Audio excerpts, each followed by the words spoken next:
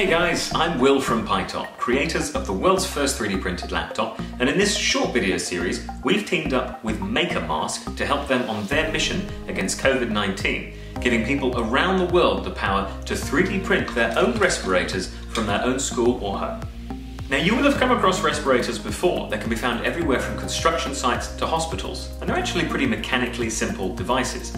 But with the ongoing battle against COVID-19, personal protective equipment, or PPE, has been in short supply, and people everywhere have been wanting to get on board with the fight against COVID-19.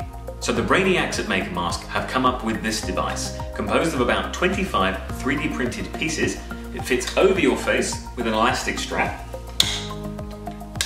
and it forms a seal around your face so that you can breathe clean air in and out. It also has a system of valves to make it easier to breathe and to improve the longevity of the device.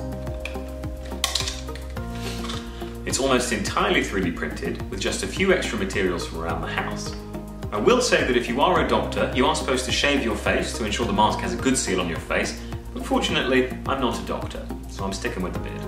Now if you don't own a 3D printer, or you've never 3D printed anything before, or you don't know how 3D printing works, then you might be forgiven for thinking it's a very complicated task performed only by seasoned experts with very expensive equipment.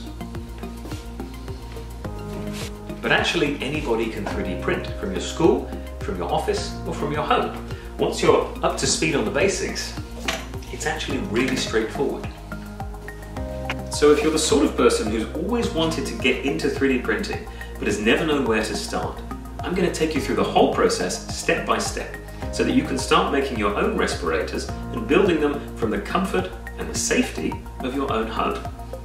So for more info on the MakerMask movement, try saying that 3 times quickly, head over to makermask.com, and when you're ready to start your 3D printing journey with me, join us at pytop.com/makermask. And don't forget, you can reach us on social media. That's at GetPyTop for PyTop and MakerMask 3D for MakerMask.